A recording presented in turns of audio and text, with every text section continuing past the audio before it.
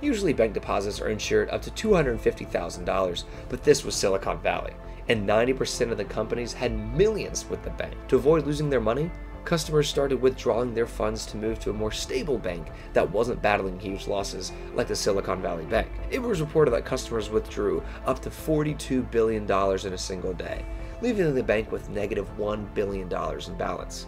Thus, the bank was forced to sell off its immature investments at a lesser rate to provide cash for the panicking customers, further causing a loss of nearly $2 billion. The panic also affected smaller banks, as customers were moving their money to bigger banks just to be safe, causing them to shut down. So far, 2 banks have failed thanks to the massive bank run. In a bid to get the situation under control and prevent further damage, the federal government, through the FDIC, stepped in and shut the bank down. I know you're wondering, is my money safe?